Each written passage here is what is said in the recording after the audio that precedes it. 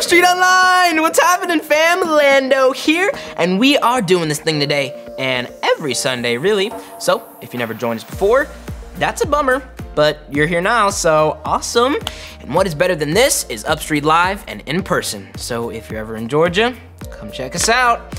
Anyway, I have a sitch at school that I'm gonna need some advice about.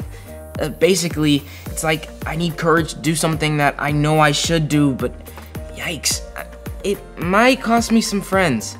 And luckily for me and you, that's what Upstreet is all about this month, courage. So yeah, I'm really glad I'm here for this. I'll fill you in just a second. We gotta get this thing over to Caleb, who definitely has courage to do some things that even I think are crazy, so check this out. Welcome back, That Show family. I missed you guys, but I hope you've had an awesome summer. Guys, we're back into all the shenanigans. But first, before we get into it, I gotta introduce you to That Show family member. What's up, everybody? My name is Ashley, and I'm pumped to be here. Thanks for having me. She's pumped to be here. We're gonna be introducing some new That Show family members over the next few episodes. With school starting back up, PU kind of stinks. We're gonna do a game that finds out whether or not I'm smarter than a 5th grader. Like, are you smarter than a 5th grader? That's like a genuine question. I'm asking. Let's find out.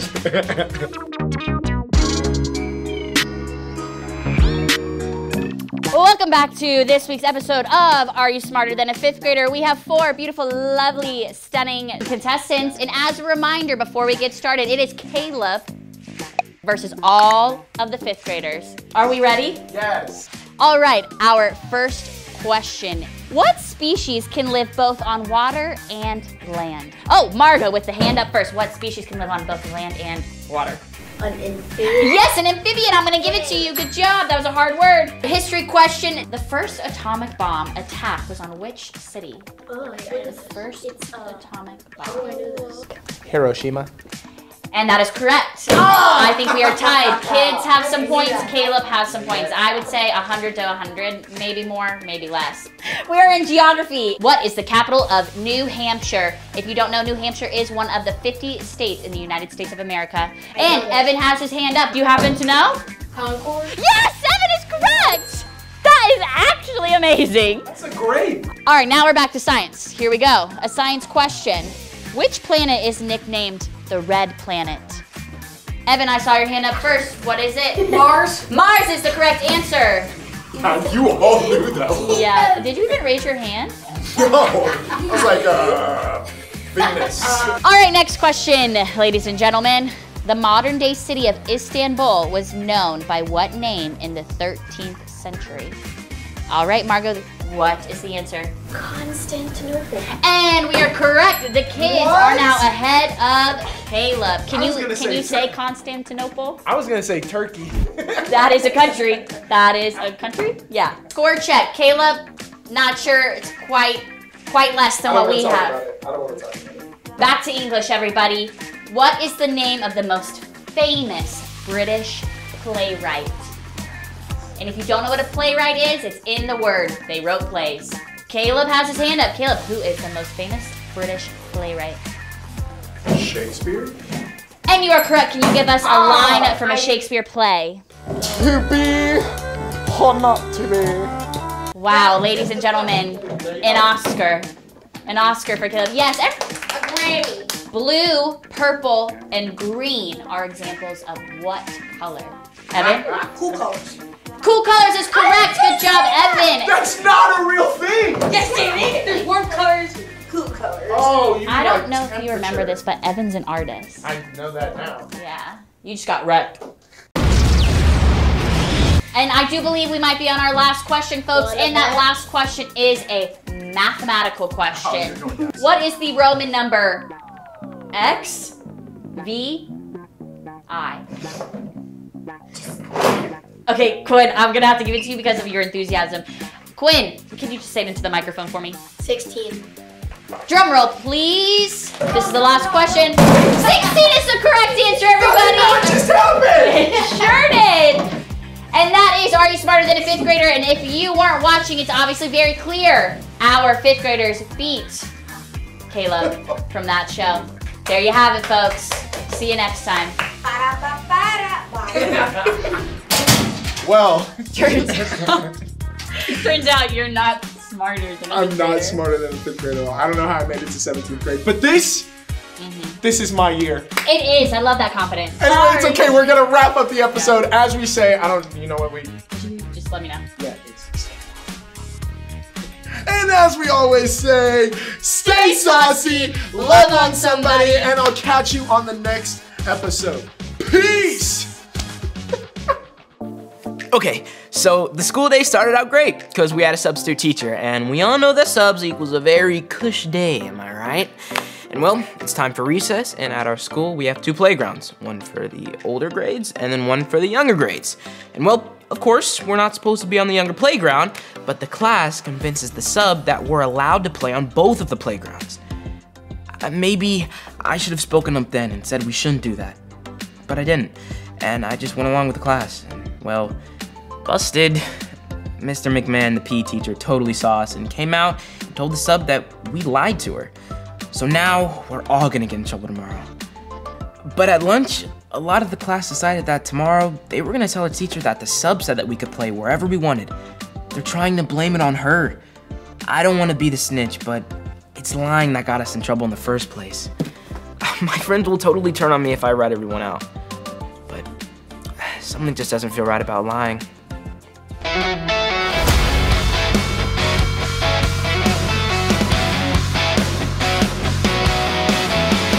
Courage.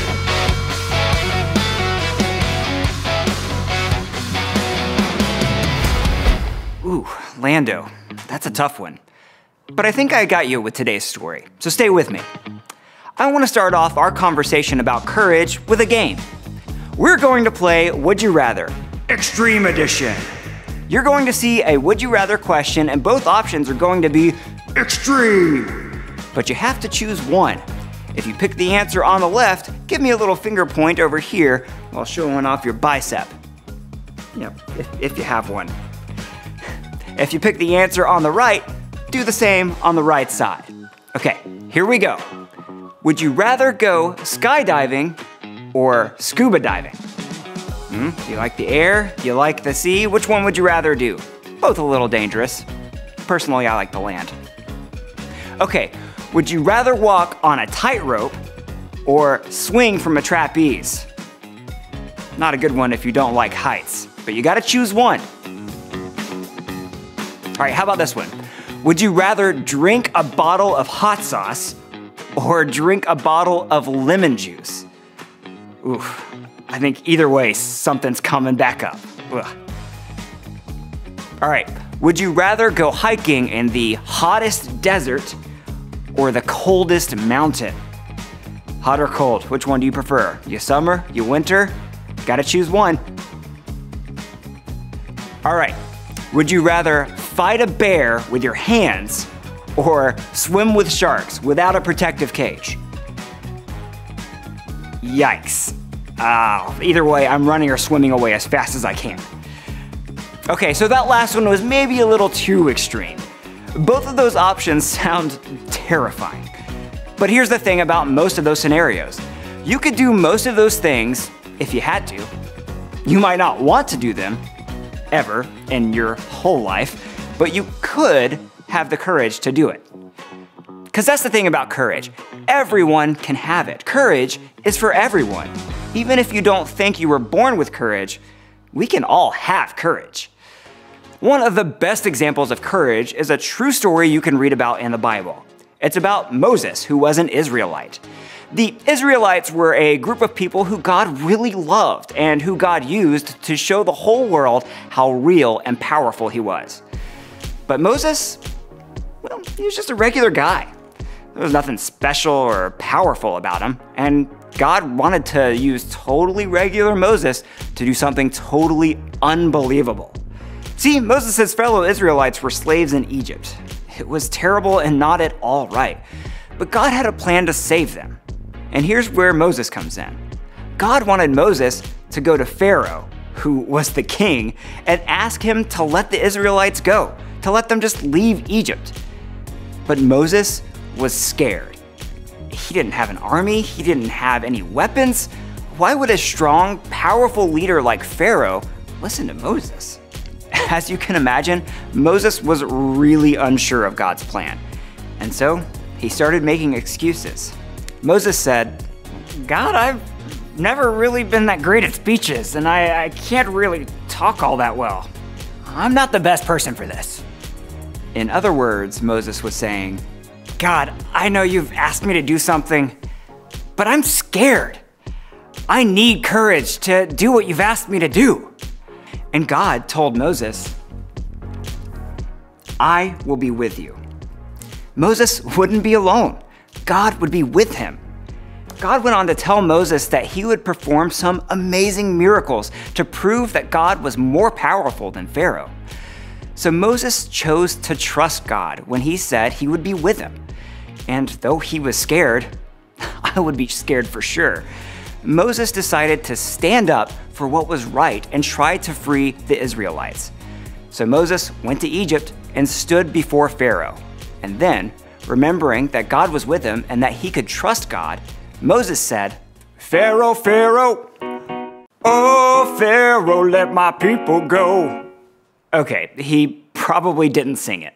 Anyway, Pharaoh stood up and said, great singing voice. Love the tonal quality. Didn't expect that. A little pitchy, but that request, yeah, it's gonna be a no from me, dog.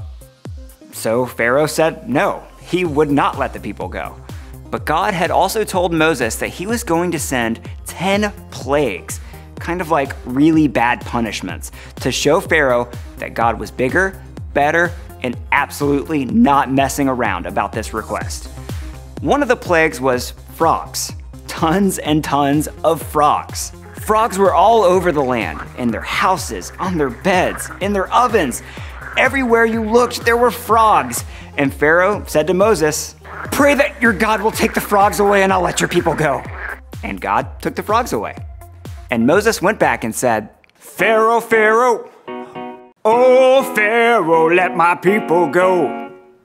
But do you think Pharaoh let the people go? No. So God sent another plague, this time flies. There were so many flies that the land was covered with them. Houses were invaded, plants died. There might have been flies in your eyes, maybe flies in your mouth, flies in your nose. Once again, Pharaoh said, please pray that your God will take these flies away and I'll let your people go. So God took the flies away, and Moses went back and said, Pharaoh, Pharaoh, oh Pharaoh, let my people go. But do you think Pharaoh let the people go? No. So God sent another plague, this time hail. God said he was going to send the worst hailstorm the world had ever seen. And hail it did. If you were outside when it started to hail, you were a goner. The hail was so big that it stripped the trees of everything on them. And Pharaoh again said, pray to your God that the hail stops, and I'll let your people go. But did he mean it? No, no, no! In total, God sent 10 plagues that ruined Egypt and all the people in it until Pharaoh finally agreed to let Moses and the Israelites go. Fine, have it your way. You can have them. Just make this all stop. Can you imagine being Moses? Just a regular guy with no army, no power, going up against the most powerful man in the world at the time. Can you imagine the amount of courage it would take to do something so big and so scary? But here's the thing. Moses knew he was never going to be by himself, alone, in front of this powerful ruler. God reminded Moses, I will be with you, the God of the universe, the God who can make frogs and flies come out of nowhere and disappear like that. That God will be with you, and you can trust him. Moses stood up for what is right because he wasn't standing alone. And that promise gave Moses courage. And God will give you the courage to do what is right, because God gives us the very same promise. God tells us, I am with you. You can always trust him. In a moment or situation where you need to be brave, remember, God will give you the courage to do what is right. we tend to think it's just us versus the person we're trying to have courage to face. And maybe for you, it's someone at school picking on you or picking on your friend.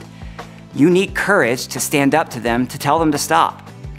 Or maybe you lied to your teacher or your parents, and now you have to tell them the truth. In those moments, you're not alone. It's not just you. It's you and it's God. He is with you, and you can trust Him. Everyone has access to courage when they remember that courage comes from God.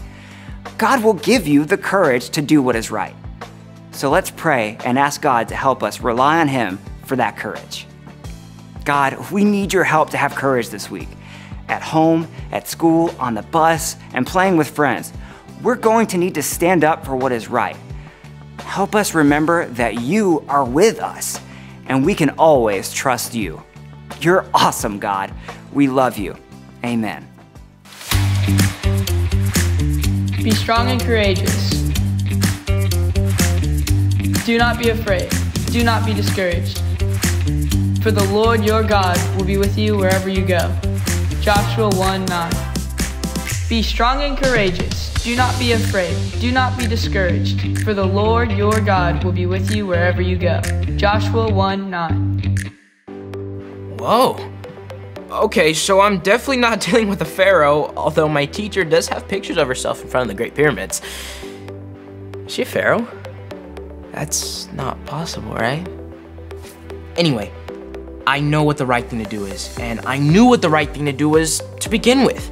I just didn't have the courage to say anything, but it does help knowing that God is always with me, and He always is helping me do the right thing. That's something I can say to myself over and over again before I talk to my teacher and tell her the truth.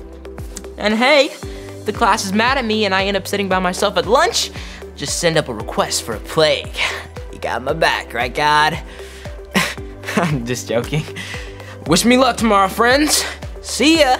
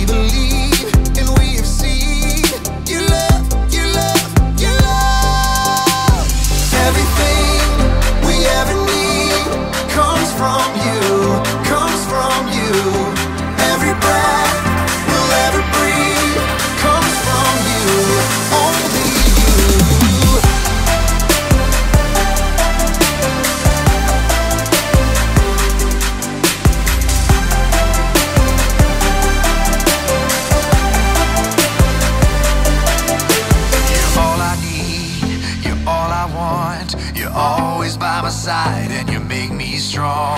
And how could I